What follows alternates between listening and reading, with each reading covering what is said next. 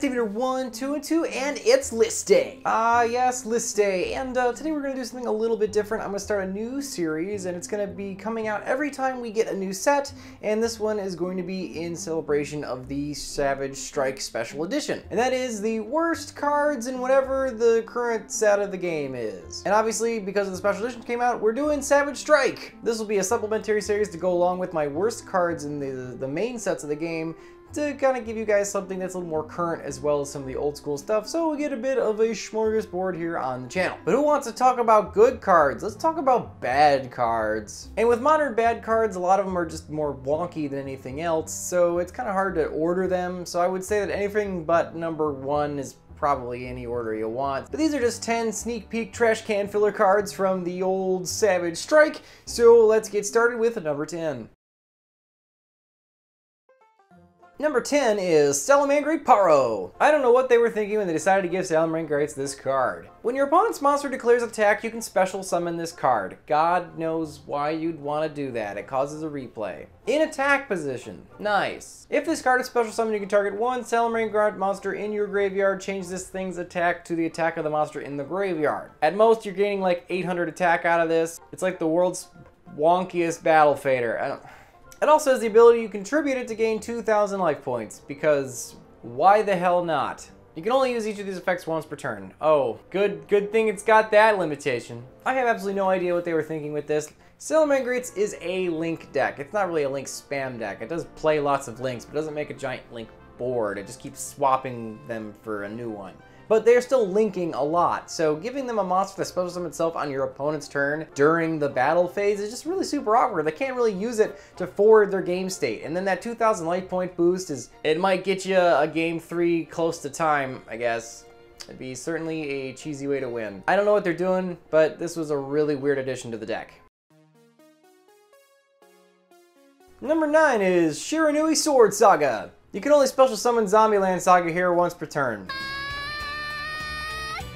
If this card is special summoned, you can target one monster from the field, change its battle position, because it's 2005. If this card is banished, you can summon a token. Now I understand why it's got that you can only special summon it once per turn clause, because after you synchro summon this thing properly, it'll go to the grave, and then because it is a zombie, it's in a zombie deck most likely, you could probably use one of the bajillion zombie cards to bring this thing back, and then keep banishing it with the Shiranui cards or some cheesy combo, and then keep making the tokens, and then you'll have a big link for the humanity. Didn't even have the common decency to give Shiranuis a tool that they could use to spam tokens on the board through a bunch of really random convoluted loops, just so they could try to at least establish some sort of board presence. I don't know why it's got all these stipulations. At 1900 attack, it's not doing anything, and there's a lot better level 5 synchros, so that poor guy.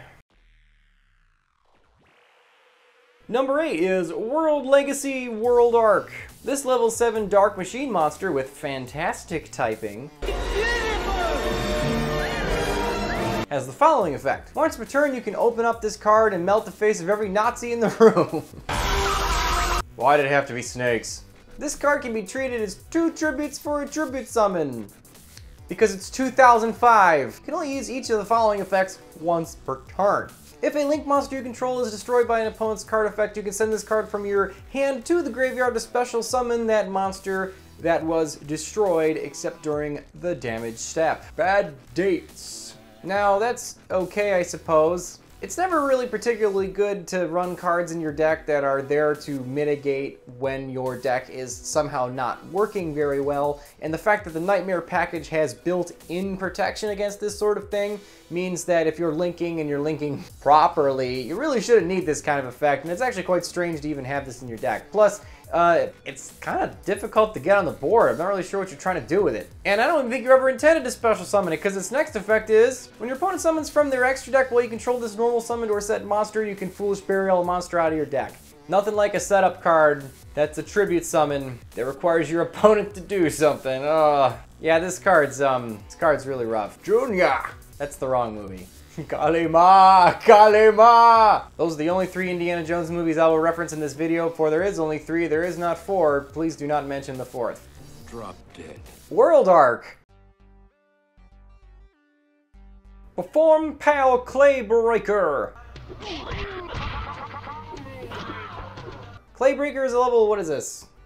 A 6. Earth Warrior, for sure, it's made of clay, I guess. It doesn't break clay, it is clay. Or no. Well, yes. With 2,000 attack and 1,000 defense with the following effect. If this tribute summoned, why? What is with the tribute summons? If it doesn't let you tribute summon like spells and traps like a true Draco, you'll never get this on board. It's no Monarch. If this tribute summon monster battles an opponent's monster, you can have that monster lose 500 attack for each face-up pendulum monster in your extra deck. Now, if your pendulum deck is working and you have a stack of guys in your extra deck, this thing would actually be a pretty good way of getting rid of some problem cards that are just giant beat sticks. However, the fact that you got a tribute summon it is pretty lame. The only way to get this on the field reliably would to be do your pendulum summon first and then sack one of the guys you pendulum summoned before to get it on the board, which means that, okay, in its worst case scenario, at least it has one guy in the extra deck you can use for its effect.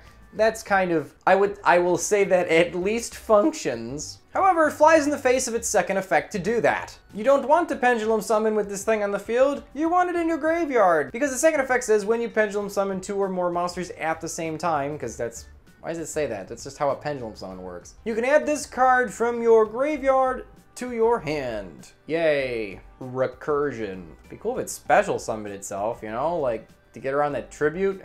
This is not the card that Performapals needed. If this was a pendulum monster, then maybe it'd be alright. Because that battle thing effect is alright, I guess, and it would kind of let them out certain things. But as just a regular main deck monster, I have no idea why you'd run this in a Performapal deck. Edge of the Ring. No one makes me a salty Yu-Gi-Oh player seeing bad quick play spells. Because you had everything going for you.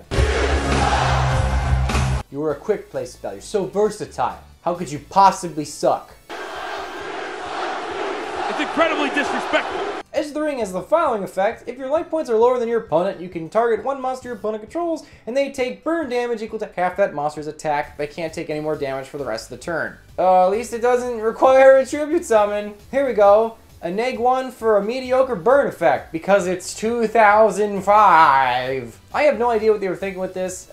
As a quick play spell, I guess its best function would be at the end of a game 3, when it's getting really close to time in the round, and you want to cheese the end of match procedures by hitting your opponent for some burn damage after using a card effect like, I don't know, Upstart Goblin or Solemn Strike, so that your life points are now lower than your opponent and you're going to lose to your own card effect. So you use this stupid thing to cheese some damage. However, on average, this thing isn't doing very much, and at max, it's probably only doing like 1,500 because your opponent's not going to have a monster of over 3,000 attack power on the field that's like targetable, and they will allow you to do this otherwise. More than likely, you're maxing out at around 1,500, which is enough to tie for that Solemn Strike.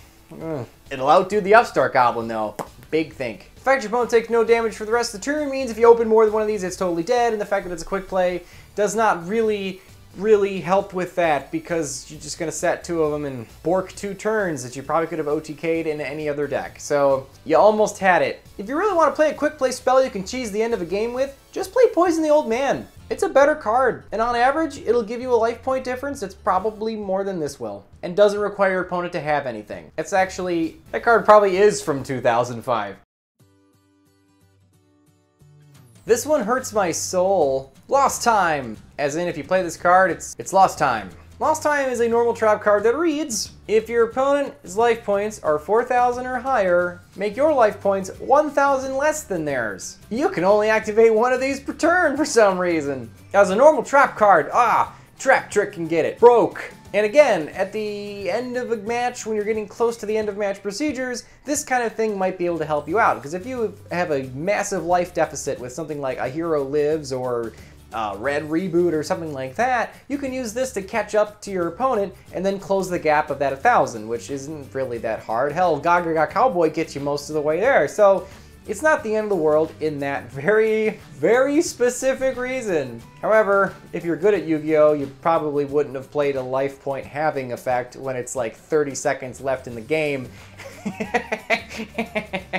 But you know what? You're playing Lost Time, so I guess I can't put much faith into you. And you know what's the worst part about this card? They put my UAs on here. They put my UAs. They're like, you know what's a bad deck? UAs. Let's plaster them all over this card, because this card sucks. It's incredibly disrespectful. And you know what? That hurts. That hurts, man. Whenever you play UAs, it's lost time. Bricksville. They're the team from Bricksville. Orchestrated release. More like orchestrated minus. Tribute to machine monsters. Oh, worst card in the game. Wrap it up. That's end of video. Do. Click and subscribe. No, but seriously. Having a tribute specifically, not, you know, send to the graveyard or discard from, you know, tribute to specific typed monsters. Yeah. Sure, it's for orcists, and they're all machines, so that's not the end of the world. All your monsters are probably machines anyway, but even still, landlocking a card like this into something like that is just really unfortunate. But okay, fine. You've went -3 to use the card and its cost. What do you get for it? Target one monster in your graveyard and special summon it. Oh god, it's a really bad Call the Haunted. Like seriously, just play Call the Haunted. Or Back to the Front if you don't want the MST negates shenanigans. No! I mean, sure, you can pick the position it's placed in, if that really matters to you for that minus. Or, you know what's legal right now? Monster Reborn. And you know what that is? A spell card. And it's free. And you can use your opponent's crap too. Just play that. I will not ever say that I'm an expert of Orcust. I'm not sure they can actually search this thing. They might be able to search this thing. I don't know though. So I guess that might be a bad added bonus. I'm not even gonna look it up because I don't care. But oh, there's more to this stinker. If your opponent controls a link monster, you can summon 2 monsters. It negs you a bunch, and then to get its full effect, it's a specific situation. Oh, it's rough. And you know what that specific situation gets you? A neg 1 instead of a neg 2. Because it's 1996. Not even! Monster Reborn! Dave is happy because he gets to talk about this card, but it sucks and that makes Dave sad. Number 3 is Squirt Squid. Don't demonetize me. That's literally what it's called. Squirt Squid's a level 2 water aqua. Ooh, Toad. That has nothing to do with frogs or anything. Oh, but what does it do? With that 0 attack and 1800 defense, I'm getting Tetsuda Rotnu in flashbacks, so that's cool. Oh boy, I can't wait. What does this thing do? Does it stop your opponent's spells? Does it stop their traps? Can you pitch it off a Swap Frog? Well, that last one I guess you probably could do. But the rest of that was Bubkiss. I found it in a Crackerjack box. Squirt Squid has the following effect. If this thing is targeted for an attack, you can move it to an adjacent monster zone. Oh, it's a column card. And then you can special summon 1 token. It's like, what is it, an ink token or something? Squid ink token. To the zone that this thing used to be in, and that token's attack equals the attack of the monster attacking into your attack position. Squirt Squid. I'm getting power frame flashbacks. And this thing does have a bonus effect. If it's in your leftmost or rightmost zones, your opponent cannot target it with attacks with monsters whose attack is less than this thing's defense, which is where that 1800 defense power is coming in. And it doesn't say original defense, so presumably you could boost this with something like Mr. Boy. And your opponent will just attack the Mr. Boy. Ring of Magnetism in Savage Coliseum. And that all-out attack card, so all the cards go into attack mode, so they don't just put their stuff in defense. Wait, is that only your guys? I don't even remember. To get this thing to work the way it was intended, you need like 7 cards. It stinks. And what's the worst part about Squirt Squid? His effect is once per turn. It's not a hard once per turn, it's a soft once per turn. But still, you probably normal summon this thing in past. It's a once per turn effect. Like, wow. They didn't just want to give it to you, you know? They just didn't want to make the card function. Like, oh, your opponent attacks into it, it scooches over. Attack into it again, scooches over. And then, if your opponent is an absolute moron, they just gave you 5 tokens or something, 4 tokens. But no, they wouldn't even let you do that. Your best option is to put it in the second to left or second to right and let it scooch over 1 so it gets its full effect. Your opponent would have to be dumb to even attack into it anyway without all the other crap stuck on the field. But like, it's a squid. You spook it, it inks. You guys made me eat. That's good card design, because you know, that's how it works in Yu-Gi-Oh! To get a card to work with some way using established game mechanics and the rules of the game and actually function in a way that somehow resembles something that's not a Yu-Gi-Oh! Thing, like for instance the real life defense mechanisms of an actual squid and actually have it translate to a workable function in the game is impressive card design. And every time they do that, it's always bad. So we can't have fun in this game. This game is sans fun. You can't have fun. Nope. If cards can't be fun, it's bad if it's fun. Number 2 is The Bride of Chucky. Fuck Martha Stewart! Child's Play is a continuous spell card. Oh, this should be great. I bet you anything it doesn't do anything. Each time your opponent summons a monster, gain 300 life points. It doesn't do anything. Your opponent can't destroy your monsters by battle if you have over 10,000 life points. The most interesting thing about this card is to actually see the 5-digit life point printed on a card. It's a little weird. It's like that fusion of all the sacred beasts that has the 10,000 printed on it for its attack power special effect thing. It's weird to see on a card, you know, because everything's in kind of like thousands. It's ending at 9. But hey, you know what?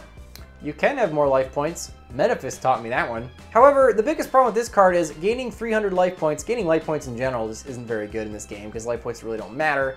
But gaining 300 to try to dissuade your opponent from extra linking you is never going to happen. Your opponent would gladly give you double your current life points if it means you simply can't play the game and lose. This thing's not a replacement for Max C. I'm not sure what it is. I guess its best functions in a deck like Arrow Mage where they do something when they gain life points, so they make use out of the life point gaining. But that's not making life point gains good. That's just the random thing they decided to make that deck use. That deck would work exactly the same way if it was burn damage. It really wouldn't matter. It's just like life point modulation. So it's not the life points gaining that's good in that. It's just that that's how the cards work. So I'm not really sure what the point of this card would be. Its best function would be to like play it in a really dumb stall deck and just you play one game for 40 minutes and you're up like 2,000 life points and you win because of the end of match procedures. My Hippo token deck does need a win con. And we do have some honorable mentions this time around, which is sweet. The problem with these 2 honorable mentions are I really wasn't sure to call them bad because they do have functions. It's just their functions are kind of not what they were intended to be. So it's kind of hard to quantify that. They certainly wouldn't be used the way I think they were intended, but they still at least have a function, I guess. The first one is Unisong tuning. Target a tuner in either graveyard, one monster on the field. The monster on the field's level becomes that tuner monster's level, and it becomes a tuner, and then you banish the tuner. Now, banishing a tuner from the graveyard to turn a guy on the field into a tuner is at least kind of neat. The fact that this has got zombie stuff on the artwork implies that that's what you'd be using it for. However, your main playmaker that's putting things in the graveyard is Unizombie, which is already a tuner. It's even on the artwork of the card. It's in the name, and you don't need it. So obviously this card's gonna be dead most of the time unless you're trying to, like, I don't know, synchro vampires? Ugh. But what this thing could actually be used for is a really, really, really, really crappy replacement for Called by the Grave. Because if your opponent pitches like a Ash Blossom to the grave, that thing is a tuner for some reason. So you could use this card to banish it from their opponent's graveyard if you're playing against something like Salamandrates, which could recur the Ash Blossom from the graveyard. That's not good. You could just do that, is what I'm saying. You wouldn't, because it's not negating the effect. You should just play Called by the Grave. It's at 3 again. But if you needed 4 copies, I guess this isn't... Okay, this is a terrible option for that, but DD Crow's better. But again, it does at least have a function. The other one's Speed Burst Dragon. Speed Burst Dragon has a weird effect that when you take burn damage, you can special summon this card, your opponent takes the same burn damage, and then you recover half of the life points you lost due to that burn damage. Specifically, it's half of the life points you dealt to your opponent in case there was some weird game scenario where the burn damage that he does is actually less than the ones you took somehow. I don't know how that would ever happen, but I guess that's what they're going for. I don't know why. When this card is tribute summoned again, you can add 2 rocket monsters from your deck to your hand. Okay, at least it gets you some search-ins. 2 searches is good. It's bad on a tribute summon, but it's a good search. So you know that kind of kept them off the list. I think the objective was to use this in Rockets because it's obviously a search card for the deck. However, again, just like the last card, I don't think it was really its It's how it would be used if it ever saw play would be not how it was intended. In this one, it'd be some really weird side deck option against a burn deck. And because you gain some life points back on that little rebate that it does, if it's like close to end of match, I feel like a broken record with this end of match procedures crap. But you could probably cheese a game with it. So it's a dark dragon, could be worse. And before we get to number 1, today's sponsor is MetaMats, as always. If you guys want a custom cloth playmat, please go to the link down in the description below. Use the old promo code for Davinator1212, which is Troll the Meta. Do I not even remember my own catchphrase anymore? That's pretty bad. Use the promo code Troll the Meta, and you'll get 10% off your purchase. Helps the channel, helps out MetaMats, and you can get a custom cloth playmat, which are the only thing I play on. The only thing I lose on? And I would actually say that regardless of whether they're a sponsor or not, I just really like their mats. They're really nice to play on. Doubling up the double-sided mat, ooh, really scoogey, feels good. So go check them out. Are you ready for this? Demonetized! And number 1 is, oh boy, Extraceratops. The best thing about this card is the artwork, because it looks like they're filming a really bad movie in the artwork. I can relate. What makes this card bad is that its activation condition is super specific. When a monster in an extra deck zone is destroyed by a monster in a main deck zone by battle and sent to the graveyard, so it needs to go to the graveyard too, you can special summon this card from your graveyard to the owner of the extra zoned monster's field. So it's like, you can't even like crash your Link monster into like their guy just to summon this thing from the grave for whatever reason why you'd want to do that. I have no idea, but let's just say that's what you needed to do. It would go to their field, but why though? It is an Earth level 1 warrior, because it's not really a dinosaur, it's a guy in a dinosaur costume. Which, you know, that seems Izoldish. I guess you could probably summon him from the deck and then put him in the grave with Link Kuriboh, and then you have him at your disposal or to summon later for more Link material. However, your Link Kuriboh could crash into their Link monster. I don't know why you would do that, but that's how it would work. And if this thing summoned itself by its effect and it's destroyed, it doesn't say by battle or card effect, so I guess that's good. You draw a card. Oh man, you put in all that work, you get an upstart goblin. Thank you, Extraceratops, you beautiful son of a bitch. Incredibly disrespectful. This isn't even good for 2005. This is some mid-GX level of just wonk. But anyway guys, that was the list. I hope you enjoyed this as much as I couldn't stand it. Talking about bad cards is fun because it's like, wow, they either tried to make this really bad or they didn't try to make it good. I can never tell. But guys, let me know in the comments below what you guys think of this series if you want to see the next new set of the game get ripped apart. And remember guys, if you don't troll the meta, who will? I'll see you guys next time. Ah, don't you know what to do?